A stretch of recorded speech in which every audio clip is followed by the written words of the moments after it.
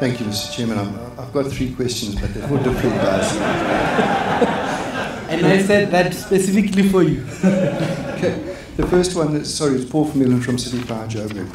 The first one is for Chris. I think we've got probably 1.5 gigawatts worth of diesel gen installed in the country. How do we get that into the system? If you've got any ideas there. At the moment, we've got to interrupt supply and switch over to diesel. So there might be some technical things we need to do to make that work, but would the regulator entertain the idea?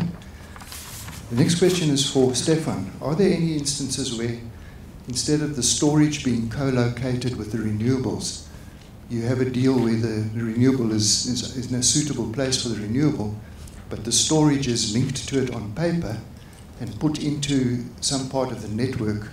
In other words, the storage and the generator, the renewable energy generation, aren't physically co-located, so that you can take advantage of storage to alleviate network issues somewhere else. Are there any deals that link the two on paper? So which Stefan now? The first Stefan? No? That's Stefan, yes. All right, and then the last question was for other Stefan. Most gas seems to be available on a take or pay, certainly the piped gas. Is that true around the world? And if so, how do you balance just using the gas on odd days and what happens on the days in between that you don't need it? How do you mitigate against those costs? Thanks. Thank you, Paul. There was a hand here. Yes. Hi, I'm Carl from DID. Questions to our storage experts. You briefly mentioned using hydrogen, electricity through electrolysis over to hydrogen. Do we have a rand per kilowatt hour costs rough estimate on that process? And then just secondly, is it technically very difficult to convert our current gas infrastructure to run on hydrogen? Thanks. Thank you for a precise question. Third hand over there.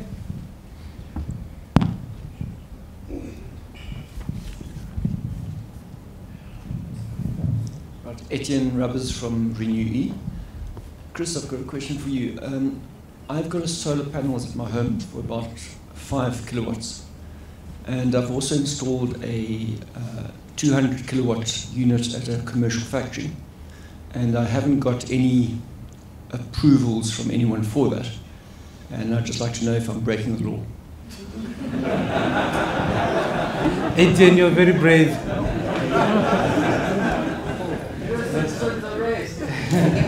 There was a hand there, gentleman, and then the lady. Oh, okay, the lady's got the mic, let her go, and then we'll close it off. Good afternoon, my name's Desnay Leithkamp, I'm with NG. Sorry, ma'am, I didn't get your name? Desnay. Desnay. Chris, if I heard you correctly, you made reference to the grid code and the possibility that it would have to be amended to accommodate battery storage sometime in 2020. Granted, we don't know when the RFP for round 5 is going to come out and whether that RFP will include storage, which I think most of us in this room hope it will. How do you see the timeline for the whole consultation process that will be required to finalize the amendment to the grid code with a round 5? Thank you, ma'am. Last one for this round. Hi, my name is Alan. I'm an independent. My question is for Chris. You mentioned earlier, as the regulator, you implement government's policy. Having seen the paradigm shift in the proposals to clean energy going forward over the next 20 years, do you see government embracing that view? I wish to thank all the question askers of questions in such an English term for your precise questions. Thank you so much. Now, Jeopardy. Chris, I'm going to join you there and give you some concern. You've got 3 questions to you. Stefan, you've got 1. Did you have 1? Okay. And I think you had 1, but maybe you don't. And Stefan, you have I've got 3 answers there. I like that. Chris, are you ready? The first one from Paul. Yes. Paul had 3 questions and you had 1.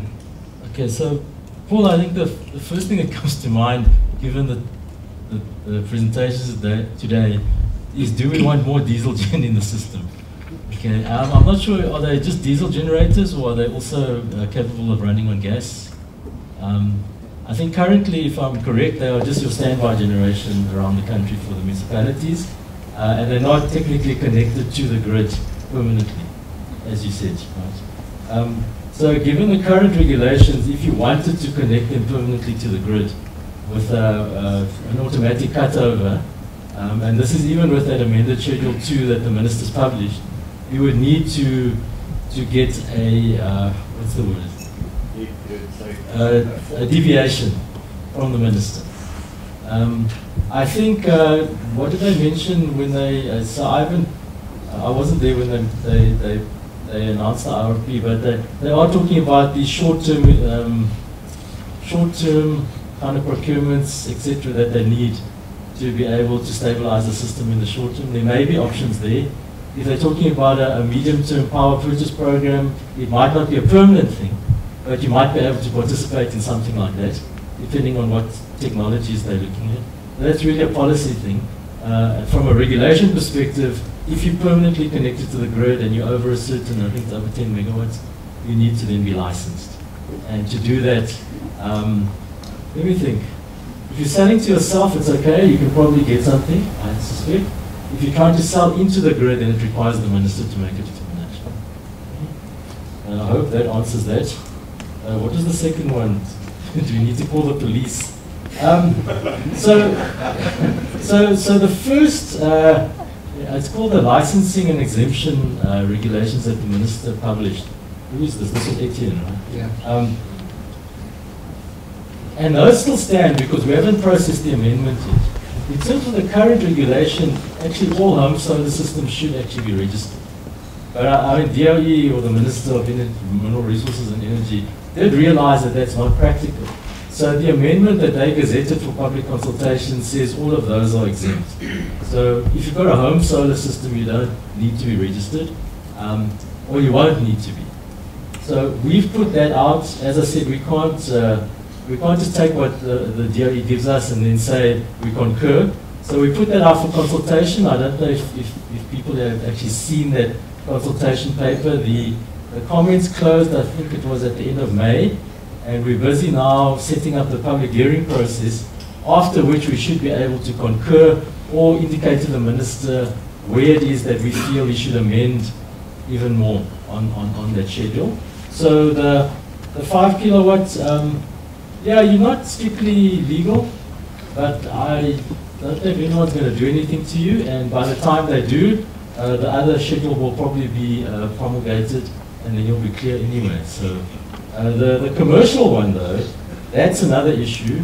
You didn't indicate what it's used for, so if it's similar to what Paul indicated, it's a standby system for when there are, for example, outages, and you then cut over to that system, then you're fine.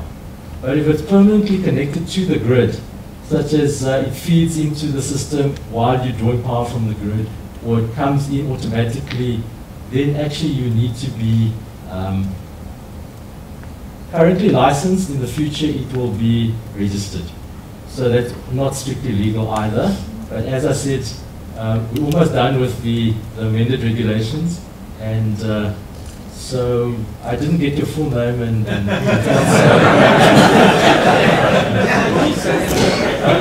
okay, and the third one was about the grid code, battery storage, hopefully around 5 will, and then us about the grid code requirements, etc. So we have a grid code advisory committee that works on these things on the grid code, and they have indicated they will probably publish a draft early next year for consultation. But we work quite closely. So for example, if the IPP office were the ones to do the procurement for a battery storage capacity, we actually talked to them, and if their timelines were such that we needed to bring that forward, then we could do that. It's just that's the current timeline they're working to. I'm actually wondering if they would have an RFP out by then anyway, sort of early next year, but we address that as we go, and if they need guidance on on what the requirements may well be, then we will supply that to them. But the NERSA processes are such that when we do perform what they call an administrative action, we have to consult the public, and we can follow two avenues. When we consult, we can either, if it's something really we feel is quite substantial, we can do a 30-day comment period and then we do a public hearing. Or if it's something really urgent and it's not really that substantial, we can do what is called a 14-day notice and comments. So we publish it for 14 days, we get the comments in, and then we can finalize the measures. And there was a fourth question. Yes, it was from Alan. Okay, so yeah, I don't really want to talk about what I think government will do. But I think if you look at the IRP, you can see there is a shift towards clean energy, but also gas. And I guess the question is, where will we find the gas? I just think, personally as a South African, I wouldn't like to be dependent on gas from a neighbor, given all the political issues in our region, where that is actually a pillar of our supply. So that can be affected. It's the same as the Nygard project. I think those are the issues. If that forms a base, part of your base, and you have these political issues that then prevent you from getting supply, or something happens, then it actually can destroy your economy. Thanks. Thank you, Chris. And there was a question again for Stefan. I mean, I understand storage is needed for the flexibility to integrate renewables into the grid. The logic is that it's probably closed and it's in conjunction with the new renewables that you've been integrated. You're asking if it can be separate or on that basis. I mean, obviously if it makes commercial sense and there's not losses and you can do it on that basis, no reason why we wouldn't be able to support something. It just has to make commercial sense compared to having it closer to your source. But you can answer that better. Yeah, the only reason sorry, before I start, I'd just like my grid operator to stand up so we can give her a round of applause.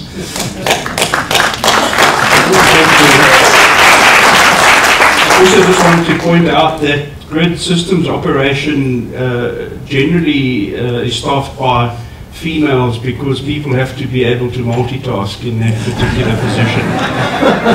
But thank you so much.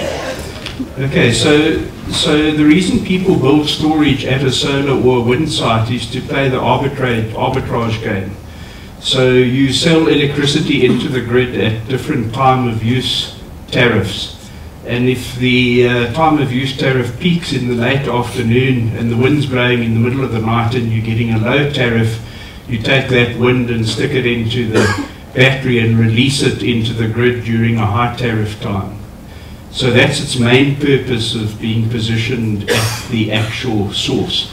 If, of course, you put it in a municipal situation and you give access to that battery to the municipality, or in fact to the system operator, they can use it for a whole cascading number of reasons. It can be used for frequency regulation. Not that the one on the wind farm or the solar farm can't be used for frequency regulation, but you then have to give control of that battery to the system operator. And if you're looking mainly to arbitrage tariffs, then you can't relinquish control to someone else. So these control issues here in terms of how best to position it. But clearly, in a thing like city power, you could use it if you're having congestion, being able to feed a particular suburb at peak time at night. But in the middle of the night, no one's using any electricity. You could obviously have a battery there that could be charged up and could release and open up that bottleneck when you were battling to supply that particular region. And de facto, then you would be taking advantage of charging it during low tariff times as city power from Eskom and releasing it into those distribution areas at times when prices are much higher. So you would get double or triple advantage out of it effectively. Deferment of putting in more grid, opening up the bottlenecks, and also arbitraging on behalf of the municipality. Talk about storage. I see you've got 5 glasses here, but there's no water. Appropriating your own water. Stefan, is there a question to you? Yes. Is this on? Yes, please. I believe the question for me was the how this flexible gas will work with minimum take-or-pay gas supply. It's a very good and relevant question in this topic, and I think historically, gas suppliers, this comes from their expectation. They have a production that is simply base load. Developers who then buy that gas simply have to go to the utility or the off-taker and say that this has to be passed through in the PPA through minimum take-or-pay, otherwise this is not bankable.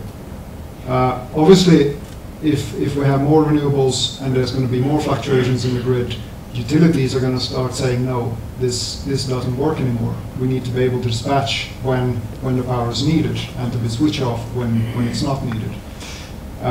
I think there's been a lot of development in the gas sector, especially LNG side, because this was typically the way LNG was done many years ago and up to fairly recently, that the production of LNG was done in massive scale under very long 20-year contracts, supplying baseload capacity, and the off-taker had to simply buy all of it. But since then, I think there's been much more flexibility in the LNG side, partly driven by the fact that off-takers are more and more becoming traders, so they buy and sell this LNG on the spot market. And the contracts also from the production side is more and more, the trend is to become more short-term contracts. 20-year contracts are not that common.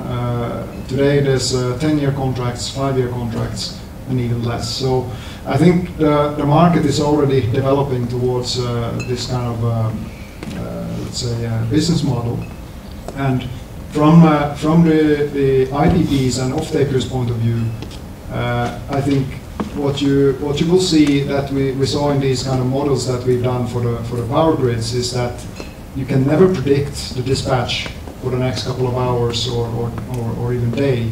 But what you can do is that you can be fairly certain that there will be a pattern on a monthly basis, that you can fairly accurately decide that, okay, on each month we will roughly dispatch so and so many gigawatt hours of electricity and we'll need that much of gas.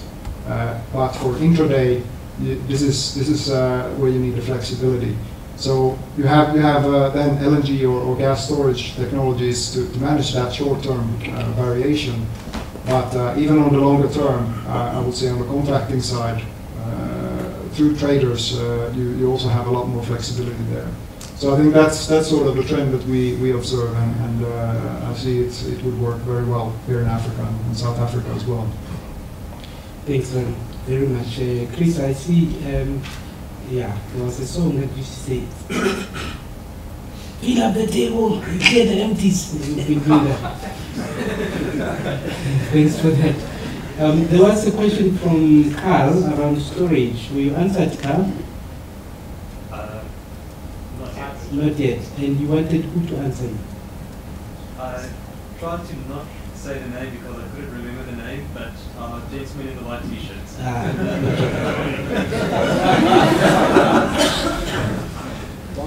Okay, I think I mentioned hydrogen. So first of all, let me just put a disclaimer in. I'm not a hydrogen expert, but the idea behind hydrogen generation is that the gas we require, and let's just stick with electricity generation at the moment, not other forms of mobility that might be enabled by hydrogen. We don't need a lot of gas in the modelling I've done. We need, remember, it was about 7% of the annual amount was the shortfall. So what we need is a lot of gas we need a lot of gas generators or internal combustion engines that only operate for very short periods of time, 7% or something in the year. So the idea with the hydrogen from an economic point of view is to take surplus solar, and if you remember my graph that I showed where you had brown going into storage, green coming out of storage, the yellow of the solar was basically surplus or wasted. You would use that wasted renewable energy or surplus to do electrolysis and produce hydrogen.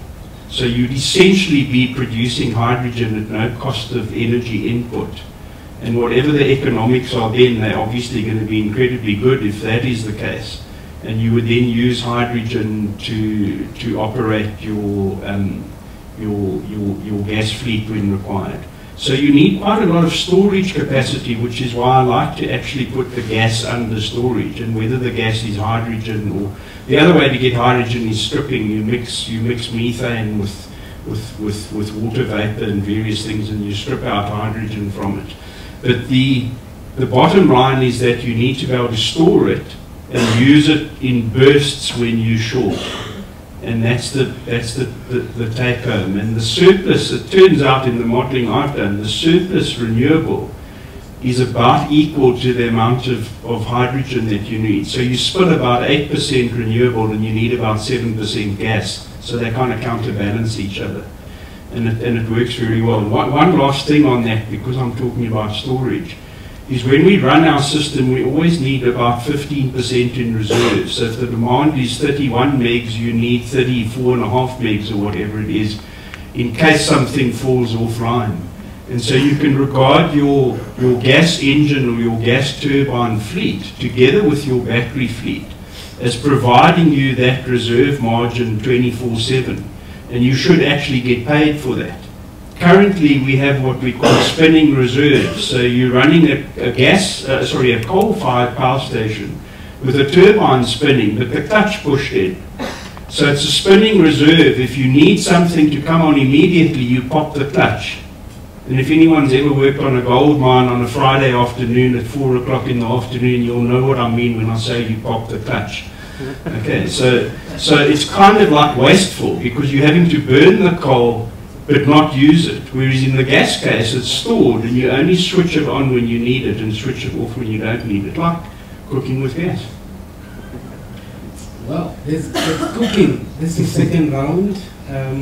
I see a hand in the gentleman with the blue shirt. Another one there. There's one at the back, one there, and one here. Okay.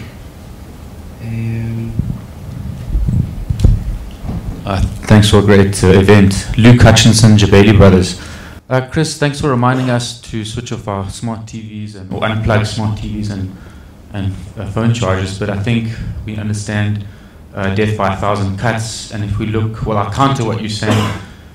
If you go to Sasol, they're flaring gas. I was there earlier this year, and I understand from a colleague there was that they had a plan to generate off that gas, and that plan got shelved. So my question is, across South African industry, how many of such projects are on the shelf or need to be done feasibility studies, and is anything being enabled such that that can happen, because we have a generation issue? Thank you. Let's do Chris. Well, let's do the panel. I think Chris brought up the topic. Oh, okay. All right. There was a hand here. Thank you, Malcolm, Independent. I do want to thank you for a very thought-provoking presentation. However, power system is not only controlled by matching supply and demand, clearly. We're not only focusing on steady state, and I think our previous gentleman in the white alluded to that. So there are reliability services that we do require, dynamic response, which is not being catered for at the moment.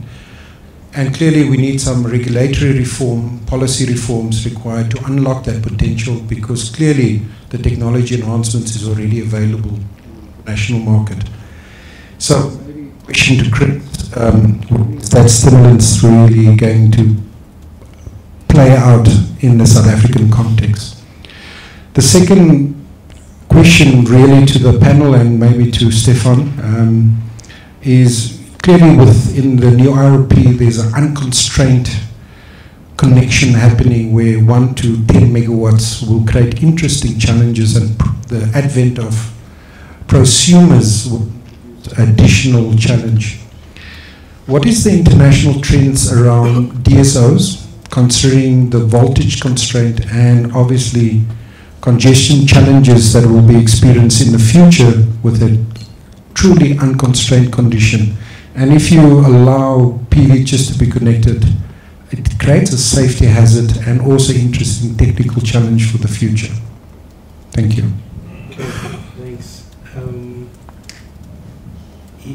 Yeah, there was a hand there. I will recognize you here.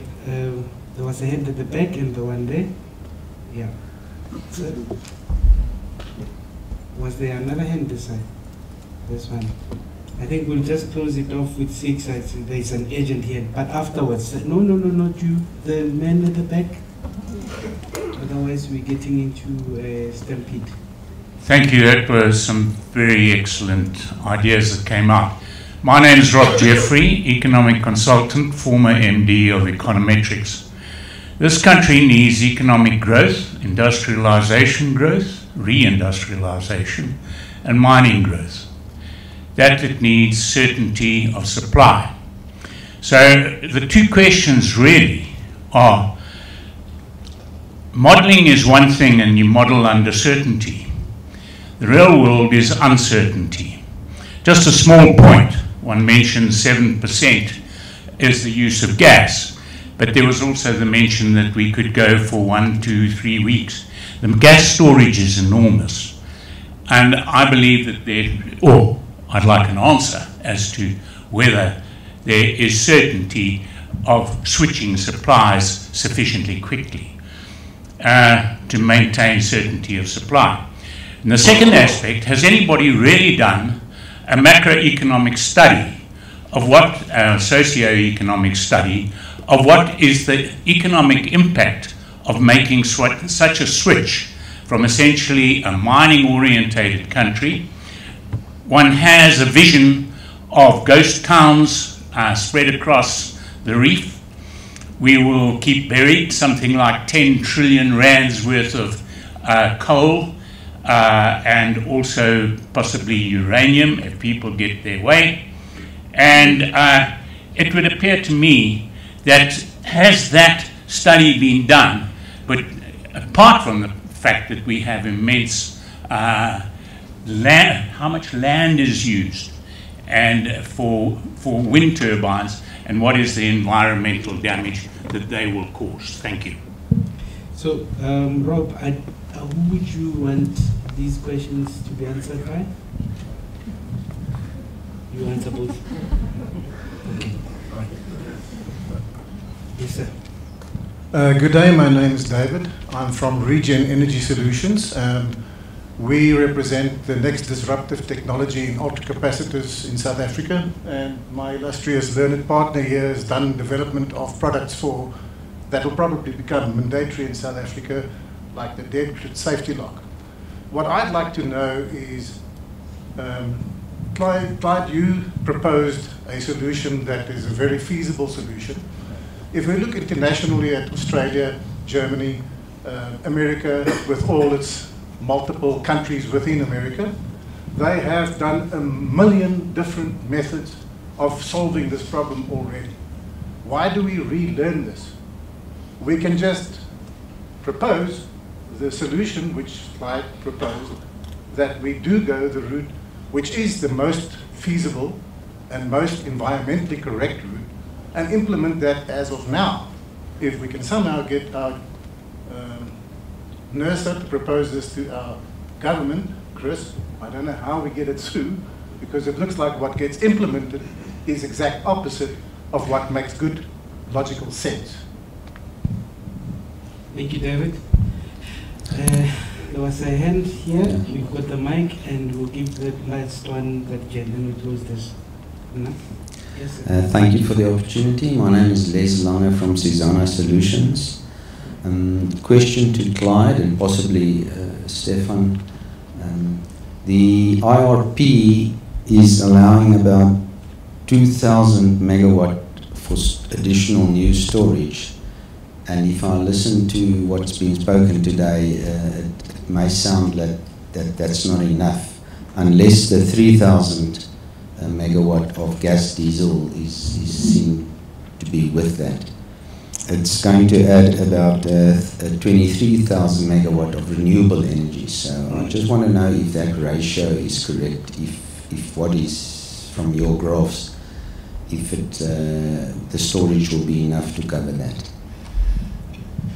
Thank you. Les? My name is My name is Khatola Mosheng from Powermat.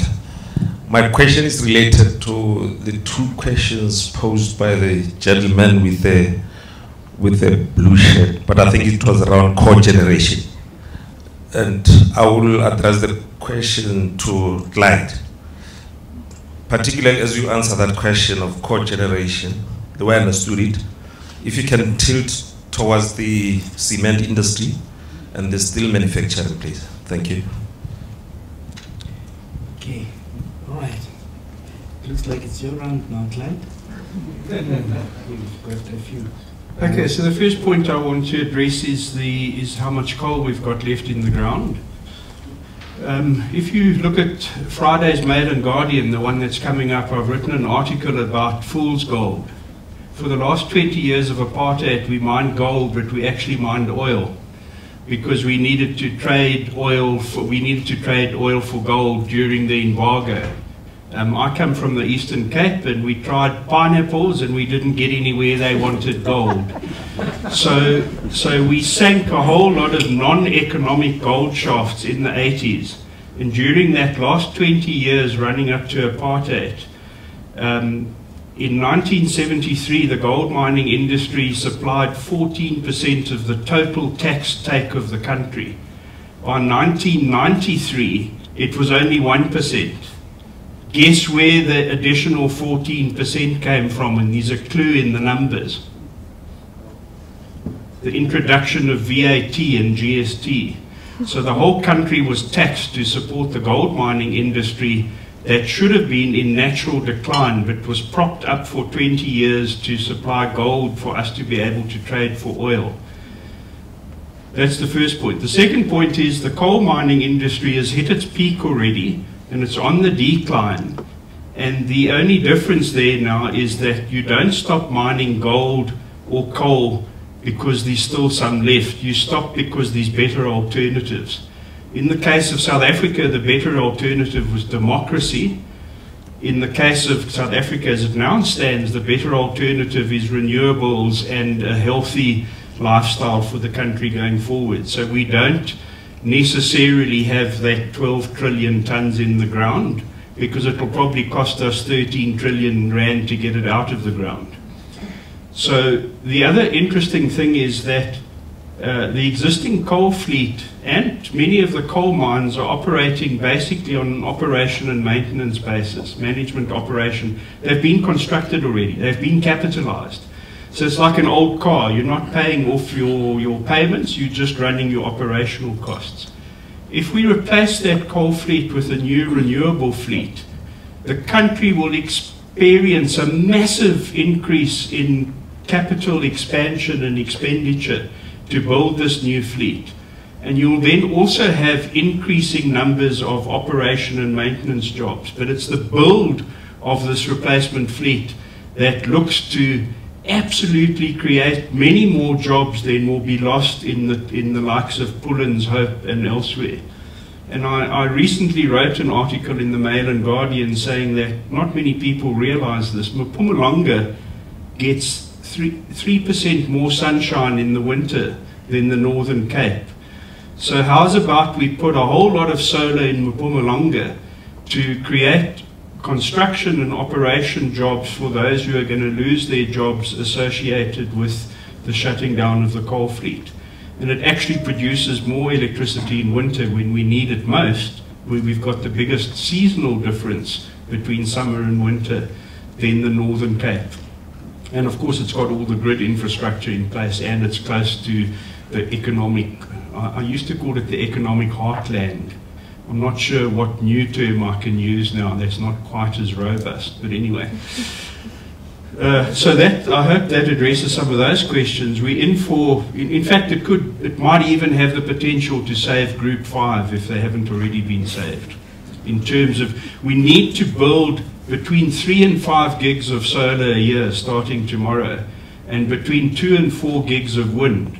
That build is massive and would actually, it would be a rallying point for the country to underpin economic growth potential. I do want to mention one other thing. I've interfaced quite a lot with the trade unions because I believe that they can be perceived as being the sand in the gearbox. And I'm working very hard at getting the trade unions to actually lead the shutdown of the coal fleet and the coal mines in return for being given some space to operate and be active players in the replacement fleet and not just to be spectators standing on the sidelines.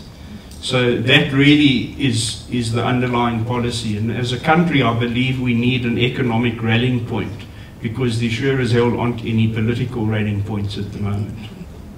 Sorry, what were the other Can I just,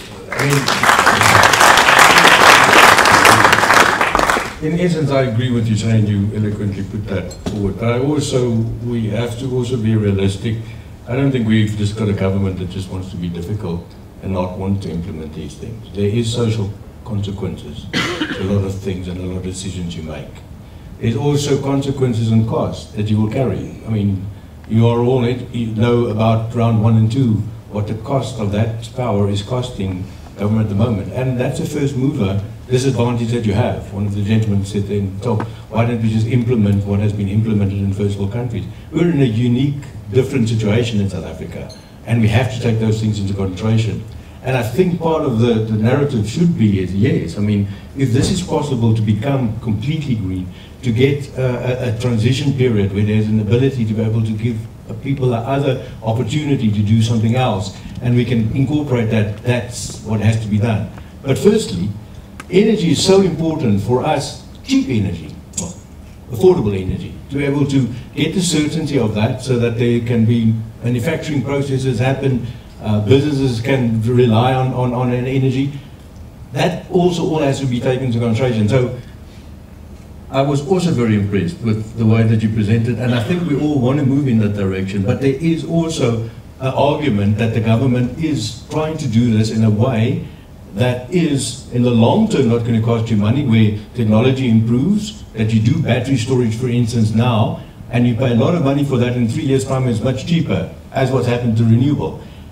What risk must an emerging country take to be able to get clean energy compared to what first world should be able to do? And I mean, I'm again talking outside my realm of expertise, but I also, in the argument, I think we have to put that on the table.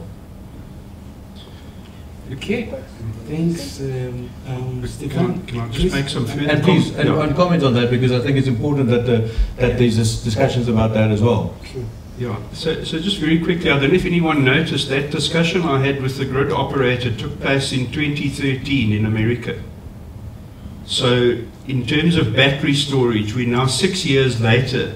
There's already been a massive move. When I first spoke to Eskom about batteries, the guy kept trying to sell me a AAA or a AA for my torch. He didn't know what I was talking about. I'll be quite honest with you. And at that stage, Duke Energy in Texas already had a 30 megawatt facility way back in 2011 or something. So there has been a lot of learning that's taken place. We're in an incredibly fortunate position in South Africa, is that our seasonal differences are nowhere as near. In Finland, you don't want to go there in the winter because the sun never shines. So they have massive seasonal challenges, which we actually don't have. We have really good sunshine, albeit shorter days, but we have really good sunshine. So our diurnal roller coaster, if you can call it that, is a much more subdued one in terms of the generation capacity they have, or our seasonal roller coaster, if I may put it that way. In terms of government involvement, I think Kevin Bloom tweeted recently, what did people think of the IRP? Was it dinosaur or green?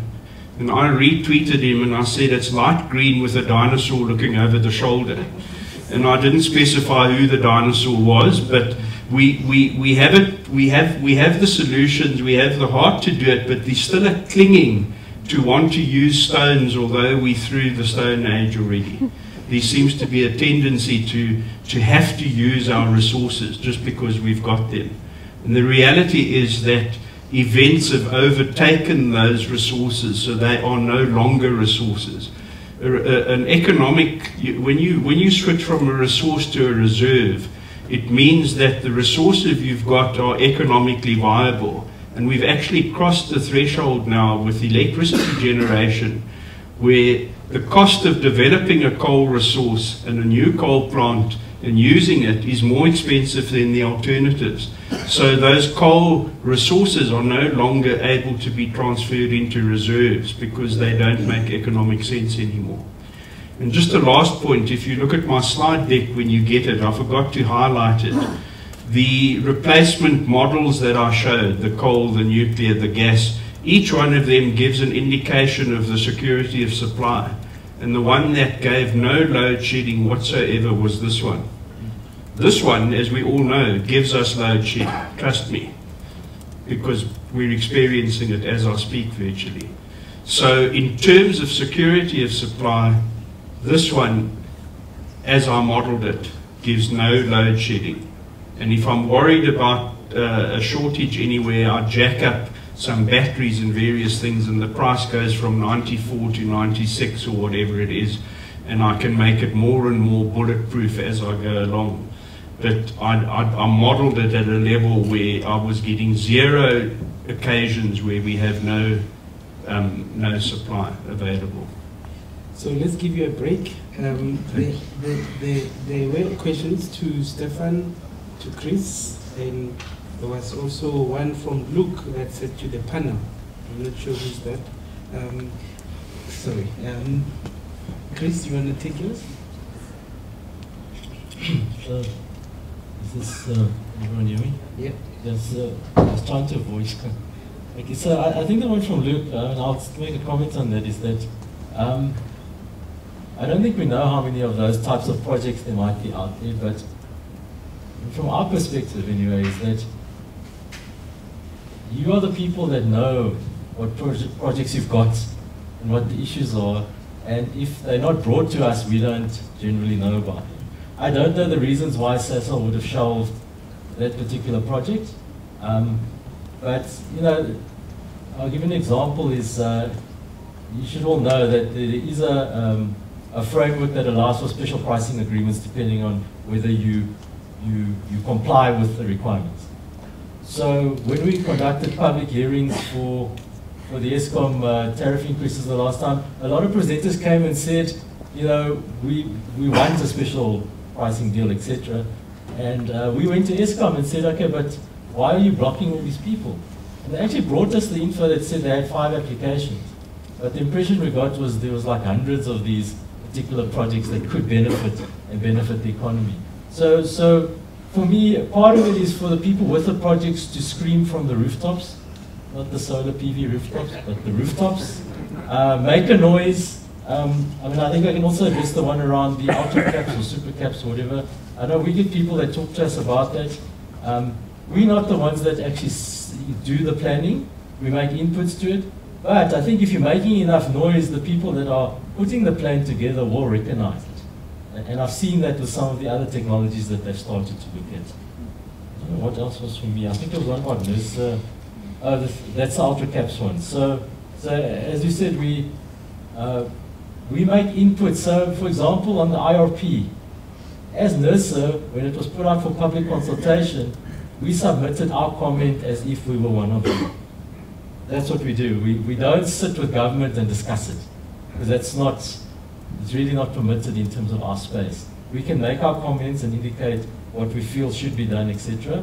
I think quite a few years ago, before my time, NERSA used to do the planning. And there is a question as to why don't you actually also do the planning? And that's being discussed, but it's almost like being referee and players. So I don't know if I've missed anything. So if they wanted to talk to NERSA, what's the best way to get you, Chris? I'm sitting here. So you know, you can drop me an email, or if you don't have access to my email, through the NERSA switchboard. I don't know the number. I think it's 4600, 012-401, 4600, or on our website. We have a contact center. Chris Hellinger will probably be willing to give you my email address. Not my number. But please contact us. I mean, just, you know, phone. Yeah, sometimes I know there are people that have problems, but there are people that also know us. That just, I have a lot of people that write me letters. So I don't run all the operational stuff, but I know who to send it to, and then I can also monitor. So the other gentleman that thought he might be outside the law, my offer is just send me an email, and we can see what we can help you with. Cool. Sorry, I can't leave this, and I hate to throw a hospital pass or a high tackle, but it seems to be the norm these days. So I was involved with wanting to build 600 megawatts of wind with batteries, and I put an application in for a deviation from the Minister of Energy over 2 years ago, and I've never got a response. And at this stage I can't remember whether the current minister is more devious or less devious than the previous minister, but I haven't got a deviation. So in desperation I wrote to NERSA about 2 months ago, saying I'm not allowed to build energy in South Africa. What do I need to do to get a license to export electricity to neighboring countries? And I'm sad to say I haven't had a response yet. Well, they buy it from them. From the Netherlands. I want to export electricity. Oh, so that they can buy it from them then? No, well, I'll export to Namibia, but I'm not allowed to sell into my own country that has got load shedding. So I said, okay, well, what license do I need then if I want to build and sell to a neighbour who's also battling with load shedding? And I'm afraid I haven't had a response yet. So sorry about that hospital pass. But I got specially directed to the very person who was apparently going to be able to give me an answer to this, and I haven't had a response yet. So I'm using the opportunity that you afforded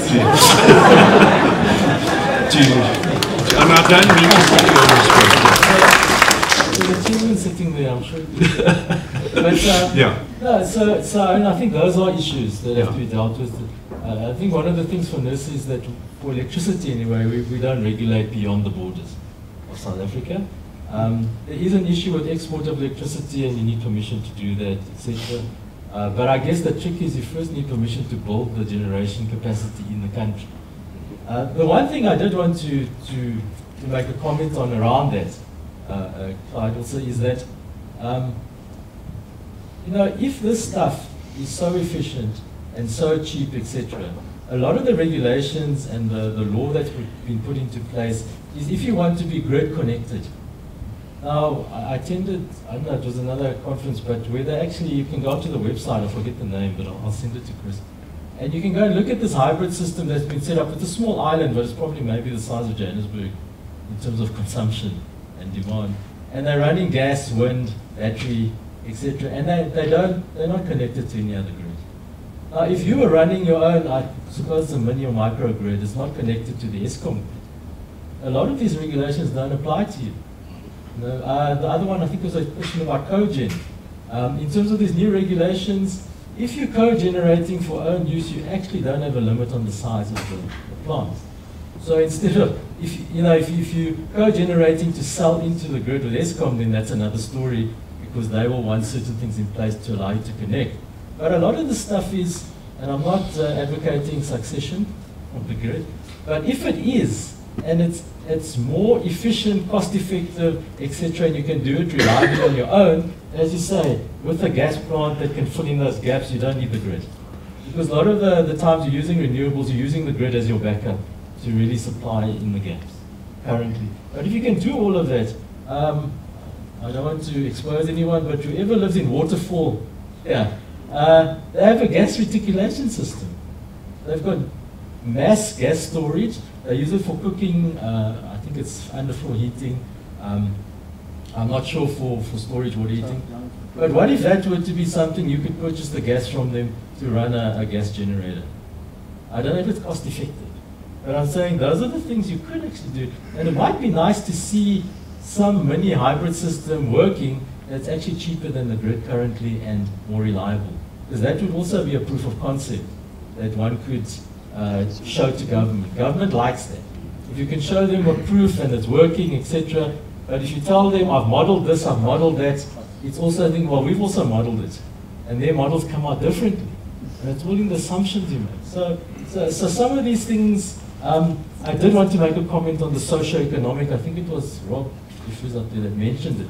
When I was in government, and they spoke about the nuclear program, and then we saw all the Earth lives, etc. I actually said to them when they did the first IRP, because I was involved in that one, is, yeah, you can have the plan, but these NGOs will keep you in court forever, and you will never be able to implement it. And while you have it in your plan, it's deferring something else. You never get it in place, and by the time you start on the other one, you're short of capacity. So some of these things, can you imagine if we went with all the renewables and you had all the coal miners in the streets? What will that do to our economy, international investment, etc.? Those are the things the government has to consider. I'm not government, but those are the things they have to look at. By going this route, and it does look great on paper, you could actually dump the country into chaos.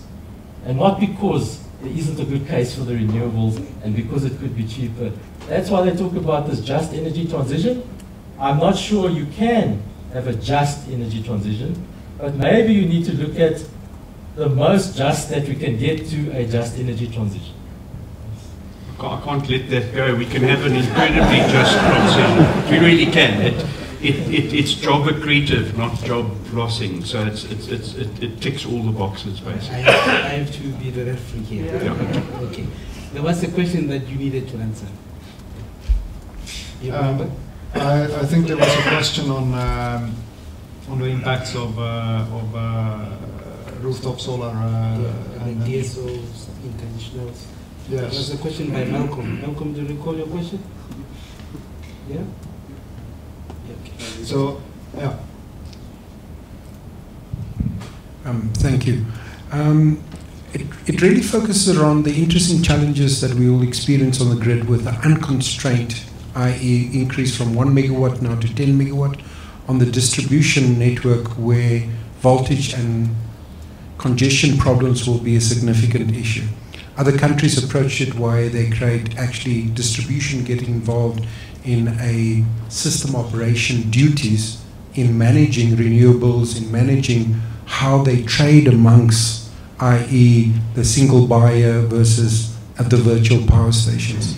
What is your view and trend, and maybe also the regulators' view on a distribution system operator, considering majority of these connections will be on a distribution network? I think my experience is more from the European perspective, where this has been available, especially these type of smaller scale rooftop solars, prosumer business models, and the regulation is there.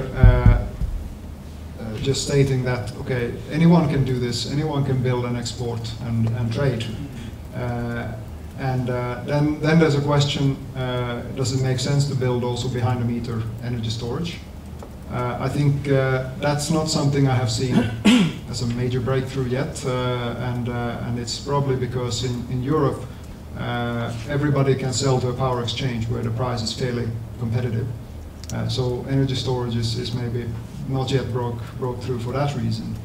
I'm not sure here in South Africa what the regulation says about these things, but I think overall the distribution needs to follow the same type of balancing as the system operator. Don't know if you have any views on it. Yeah, so not at the distribution level, but I know at the transmission level, when Eskom currently submits an application to us, they also submit a proposal for ancillary services. So they ask for certain budgets, etc. I didn't get the gentleman's name, but I thought you said the resources are already available around. It just kind of needs to be, how shall we put it, secured or purchased. And actually the system operator would do that. They would tell us what they want to do and what it might cost. Obviously there might be regulations if it's not existing about how they procure. So they might need to go out on some kind of inquiry, etc. But they do. They actually ask us for money and they say this is what it's going to cost us to do, and this is what we need to do. So if there's some of these other resources around, it would be for the system operator to essentially approach us and say, look, we need to include this. Or if they come up with something now and they say, look, we want to include this, we want to do this, this is actually going to halve our ancillary services cost. And we approve it. That means in the next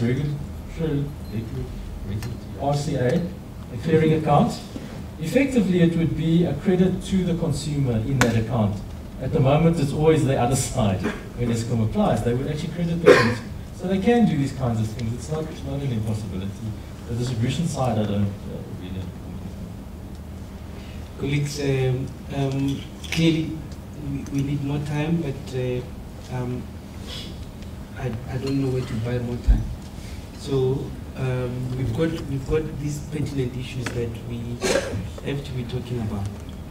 Unfortunately, we do not have much time. I'm going to ask that we wrap up. We've got 5 minutes to wrap up. From this end, Stefan, give up your closing remarks. We'll do it like that. Okay. My take on today, I mean, very interesting, also in someone that is also new to the space. Clearly, a lot of challenges, but also a lot of opportunities. And a lot of good ideas come out. And gas flaring, why aren't we taking some of these things off the shelf, start doing it? Why aren't we pushing more for certain private sector solutions that can happen? Maybe, as you said, some examples of mini grids and stuff that stands on their own. Interesting stuff that we can help the government, who's got the obligation to be able to give power to the people and to the economy grow. This is the essential tool for this economy to grow. We have to fix it. We have to get the right path to go forward. And I want to believe that the clean route is the best. And I want us to go 100% to that. But I also want us to do it as a South African, that we do it in a very responsible manner. Taking into consideration the social aspects of it, addressing that, getting our power down, and getting CO2 down. And there's also international developing institutions. Other people are prepared to help us in this transition and have got experience in some of these things. Take that on board and let's do it. Thank you, Stefan. Let's do it. Clyde? Okay, just to summarize then some of the things that I didn't mention, because I was speaking mainly about flexible generation. I think I spoke about the coal fleet disappearing overnight, and it's quite nice to put it into absolute context though. If the coal fleet did disappear overnight and we replaced it with that new coal fleet, or we replaced it with the fleet I've recommended, the solar wind battery storage, the coal fleet would cost our economy 100 billion rand per year more to finance, operate and maintain than the renewable fleet. That's 100 billion rand per year more. If we replaced the coal fleet with a nuclear fleet, it would cost us 200 billion rand per year more to finance, maintain and operate than a renewable fleet. So that's the first take-home point. Now, if I dial back 5 years ago, the coal fleet would have cost us 100 billion rand per year less than a renewable fleet backed by storage. So over a period of 5 years, there's been a 200 billion rand change in the dynamics, and I don't think people have woken up to that. We've taken 9 years to do our RP update that was meant to be updated every second year. The rate of change is such that it's just an absolute travesty of justice that we took so long to put new numbers into our models. I agree that models with bad numbers can give bad answers, but boy, take the numbers that we had 9 years ago and put them in models and say those are the only ones we're allowed to use because the new RP hasn't been sanctioned yet, and you don't get the same answers. So that's incredibly important.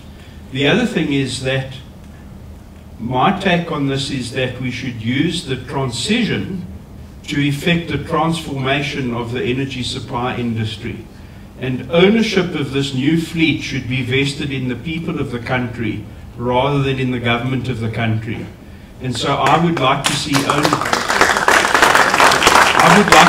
ownership of this fleet essentially held by people's pension funds, where the pension beneficiaries of the sale of electricity from this fleet would flow to a large number of people within the country. And I can assure you, when it comes to financial modeling, it's actually much easier than climate or techno-economic modeling. you can return at least 2 percentage points more to those people if they invested in a new fleet than they're currently getting through the Government Employees Pension Fund or the Eskom Pension Fund. And I'd like to propose that the Eskom Pension Fund take a lead role in this. As a final point, how do we deal with the albatross of the 500 billion and counting that Eskom owes? And I would suggest if we as a country went to the nations of the world and said we're shutting our coal fleet down in a systematic, responsible fashion over the next 10 years, toss us a couple of bones with regard to our credit rating. And for every notch we go up in credit rating, we save 20 billion a year on government debt. So we just need 2 notches and we've got the ability to service the 400 million that we owe from Eskom. So that's what I would suggest to get rid of that debt, is toss us a credit rating bone, but on the back of the fact that we've got a concrete plan that we're offering you. Sorry, you're not from the World Bank, are you? He looks moody enough to... Yeah. Thanks a lot, Clyde. Thanks. Some very tasty bones to chew. Yeah. Okay. Yeah, I agree with what's been said. I think what eventually is happening is renewables are here to stay. They're not going to disappear. And I understand it's not just economic driven decisions. You have to look at social aspects. But luckily this will not happen overnight. Coal will not disappear that quickly. But over a period of 5 to 10 years, I think also renewable technologies, you have other technologies, power to gas, which will, they will eventually also start to create new jobs. And I think that kind of transition is important to keep in mind, that economies evolve, and I think the quicker we learn to adapt to that, the easier our lives will be. The other aspect is also, it's not simply that each country lives in isolation from elsewhere. We have institutions like World Bank, IFC, and other development institutions that simply force countries to change, because they no longer finance coal and they don't finance HFO, and soon they will also start pushing natural gas away, and a lot of the European institutions, they only finance renewables. That's it. Fossil fuels are out completely, and this puts us in the thermal fossil business in a very difficult situation. We have to adapt, and the same goes for the country. So I think that's something that needs to be recognized, and we need to plan to make an orderly change in the system. So that would be my main takeaway. Thank you very much, Stefan. Chris, okay, so. Well, I think the one thing, and Clyde mentioned some big numbers, capital investment numbers, and I guess the other side of it is also the great investment that will be required to enable all of this stuff. You know, from a regulator's perspective, whether it's renewables, whether it's the coal or whatever, as well as the grid issues, etc., it's about what is the best solution, most cost-effective, reliable, etc., to provide the required electricity or energy to the consumers that need it and to drive the economy. So that's really where we come from. So as I said, we're technology agnostic. It's really about the business case. If the information presented here today is really correct, those business cases will come to the fore and these things will happen. So, I mean, we can see it happening already. You know, I think the socioeconomic thing is obviously the one thing that does concern me a bit about the investment in capital in this new renewable age, let's call it, or replacing the grid, is if we don't solve the other problems we've got. So, for example, sorry, Paul, the municipality issue and the collection of revenue. And so what happens if you invest your pension money in these projects? You need to recover the money, and the people aren't paying, and there's no revenue to pay you. Am I going to lose money on my pension? We need to sort all of these issues out, because at the moment, when Eskom doesn't have money, etc., you see what's happening. They've got cash flow issues, government needs to step in, it's probably us as taxpayers that are bearing the brunt. Those are some of the questions that, for me, if I was looking at a project that came to me as the regulator, I would be assessing those risks and saying, so how are you going to cater for the risk of not having the revenue stream when you need it, or cash flow, etc. And then I think, just from my side, just in terms of NERSA, there is something I've been toying with, and I think these types of seminars really bring it home for me, is that as the regulator, we tend to be quite reactive. Policy comes out, the IOP comes out, and then we work on the regulations around that.